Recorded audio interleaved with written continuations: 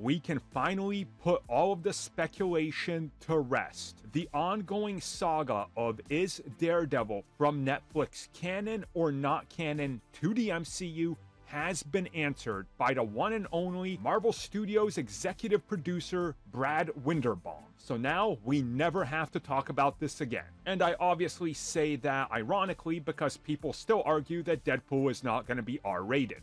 So let's get to the canon status. So this comes at us from an interview that was done by Screen Rant where they asked point blank Brad Winderbaum whether or not the Netflix show is canon and why or why not.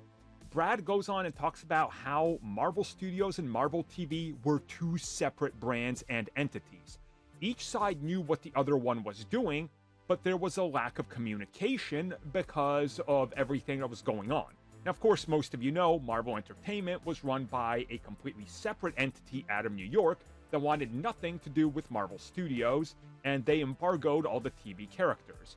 Brad then goes on and addresses Daredevil directly, and he says, yes, the series is canon, and now he's comfortable enough to say that because they're moving forward with one shared universe, and everything we saw Daredevil involved with over on the Netflix side is part of the sacred timeline, and it is canon. Now, we all knew this. If you just looked at everything, all the hints they dropped, everything, the mannerisms of Daredevil, the leaks from Daredevil Born Again, we know it was canon.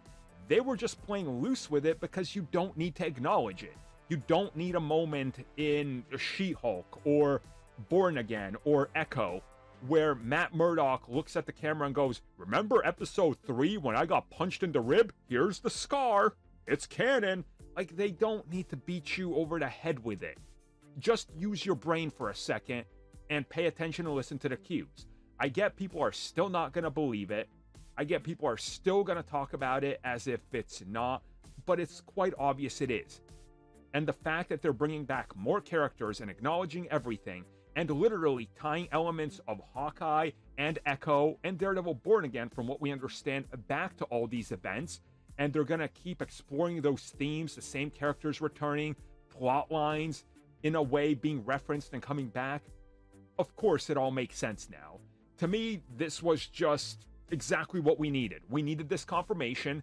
Now, let's never talk about it again. Please, don't ever talk about this again. It's canon. It is.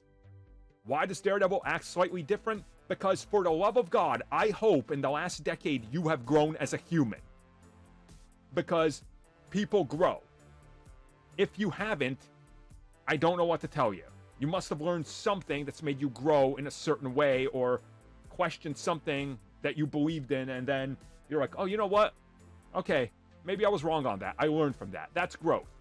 Everybody has it. The MCU has it. Guess what? Daredevil, his world moved on with the blip and everything. And now we got a new world coming at us, new characters. Everything happened. It's canon. We're just moving with a new story.